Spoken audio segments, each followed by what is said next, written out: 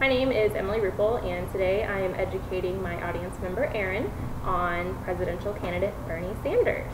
Thank you, Erin. You're welcome. The presidential election is a time of high tension in America. Many people feel that our two-party system has failed them and that democracy is not what it used to be. Therefore, the voter turnout is at an all-time low, and in order to keep that hope going, we have presidential candidate Bernie Sanders, and he has started a revolution.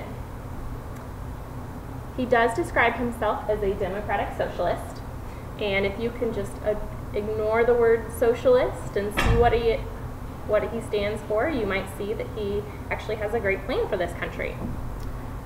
According to the Merriam-Webster dictionary, the definition of a socialist is any of various economic and political theories advocating collective or governmental ownership and administration of the means of production and distribution of goods.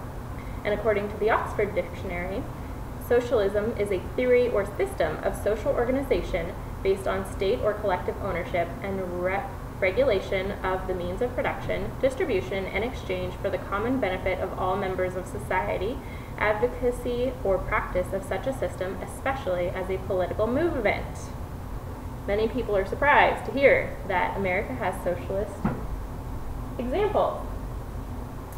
Collective ownership is where the citizens pay in to buy the program, per se, that the government then controls.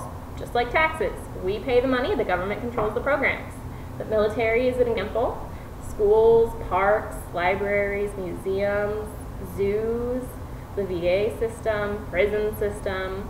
These are all examples of socialism when it comes to democratic socialism. And many people enjoy these services. Many people would never know that that is considered socialism. So there you see, Bernie is not too far from the American philosophy and how we live our lives. And now we're going to talk about his policy platform. Climate change has been a big concern of his for many years, and he supported the legislation to tax carbon and methane emissions, He also stands for equal pay for women. Women have been making on average 77 cents per every dollar that a male works in the same position. And he also believes that women should have choices about their health made by them and their doctor and not the government. He also believes in job creation, unionization, and working with trade policies that benefit the American workers. He wants to rebuild our infrastructure by investing $1 trillion over 5 years' time, which will also create 13 million jobs.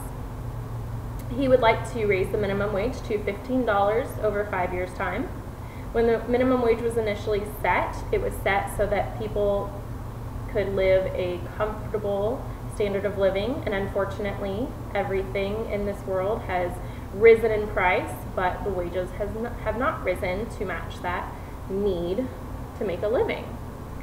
He also wants to make college affordable for everyone by offering free community college. And he believes that healthcare is a right that we all should have, and that would be through a single-payer healthcare system. And that includes 12 weeks of paid family and medical leave, 2 weeks of paid vacation, and 7 days of paid sick days. And that is part of the Family Act, which he co-sponsored, that basically works like Social Security and Medicare. It pulls money out of the employees' paychecks. It's equivalent to a cup of coffee a week, so not too much if you ask me. He also wants to make sure that everyone knows that we are the only one out of 22 wealthy countries that do not offer paid family and medical leave, which is a travesty since we are the wealthiest country in the nation. He also wants to protect the vulnerable American citizens by expanding Social Security and VA benefits. Now, your biggest question, how are we going to pay for this?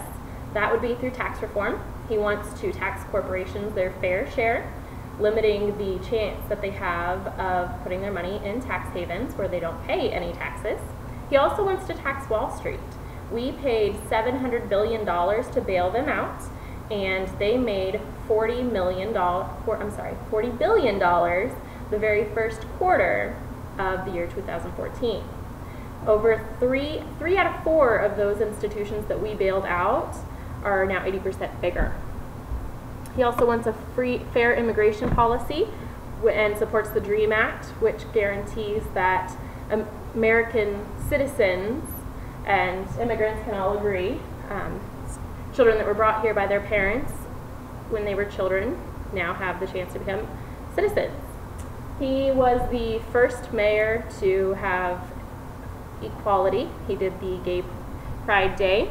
He was a mayor for 8 years, House of Representative for 17 years, and independent senator of Vermont for 9 years. He also served as the chairman of Senate Committee on Veterans Affairs for 2 years. Okay, and Bernie is good.